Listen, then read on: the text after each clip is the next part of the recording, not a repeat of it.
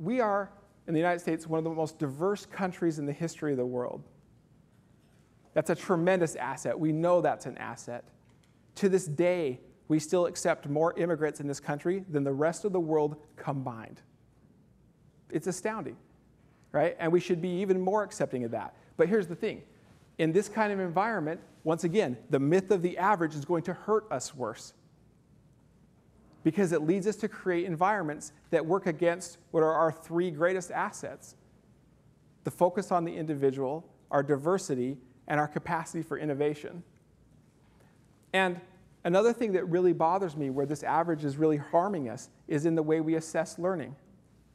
Not only in a school, but think about our love affair right now with global comparisons.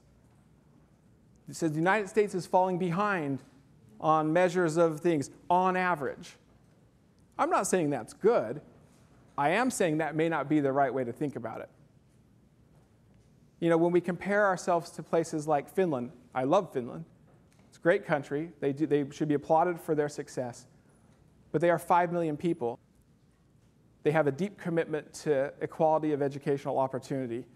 And they have roughly 3% of their students live at poverty or below.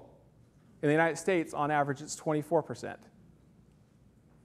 When you disaggregate the United States data by districts that only have 10% less poverty level, those districts outperform everybody else in the world by a long shot. So it may not be an issue of average performance. It's an issue of unequal access to quality resources. But then when we get so focused on improving the average, it leads us to do things, to use our resources in ways that may be counterproductive.